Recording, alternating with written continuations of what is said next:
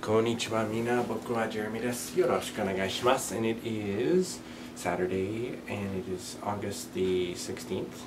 Yeah, I believe it's the 16th. And it's about 3:40 a.m. I just finished watching Sailor Moon Crystal episode 4, the Masquerade one, and excuse me. It's interesting. We're starting to see some deviations now, just a little bit, from the original story, and they're very minor, but at the same time they're really big.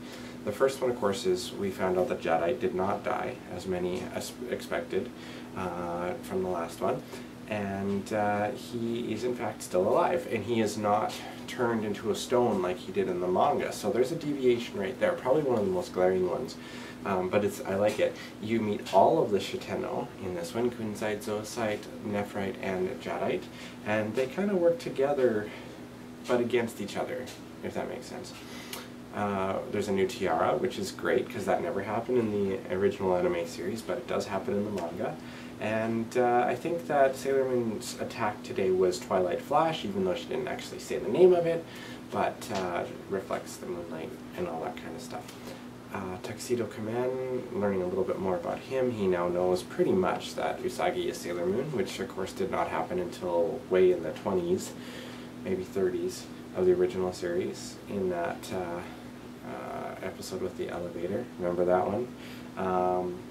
So there's parts of it that are kind of sad because, you know, we're not going to get that kind of musical thing like we did with My Only Love and whatnot, but at the same time, excuse me, things are really good. The animation continues to be so weird though, like the proportions especially, and what caught my eye today the most was when Motoki and Umino walked into the arcade. Like, whoa, Motoki looks so weird, but Umino looks really short and just strange, and I don't know, maybe it's just me. But it's very, very awkward looking in that sense. We got, of course, a glimpse of Mokoto, and the next episode preview shows that it is definitely going to be her, just like in the manga.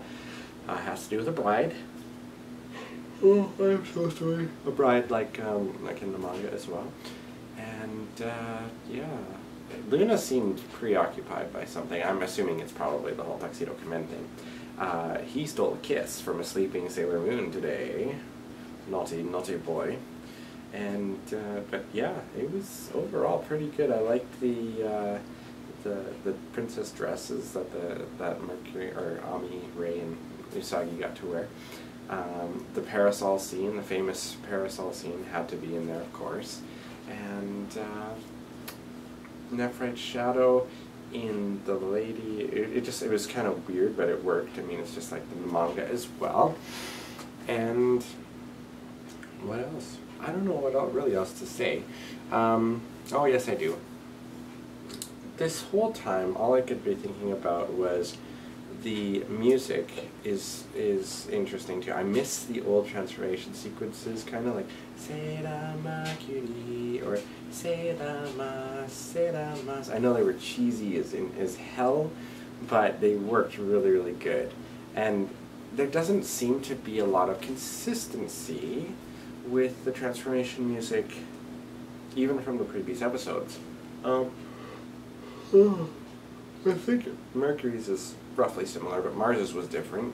It was more of a repeat of the one that they used for Mercury. They just threw in some electric guitar, kind of, sort of. Be interesting to see what they do for Jupiter.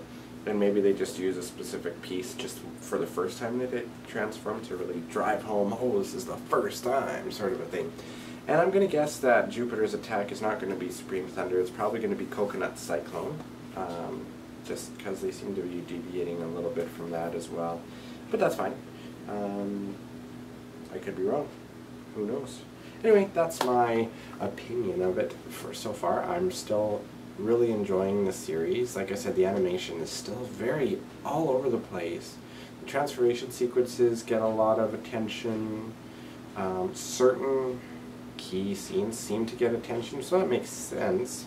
But it would make it feel much more smooth if everything kind of was the same to some degree, if that makes any sense at all. I'm sorry, I'm tired, I'm rambling. I gotta be up at 8 to go to work. So I've got about 4 hours-ish. But anyway, it's worth it. I am a fan. Yeah.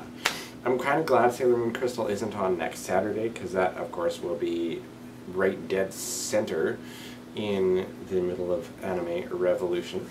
And I'm going to be so tired and running around and staying at a hotel and, oh, the fun times of conventions, but I am looking forward to it. So anyway, that's it for now. I will see you tomorrow maybe in a video. Check out my Does This Thing Taste Like Shit video, actually, which I just uploaded. And I will see you guys later. Jamatane. Bye-bye.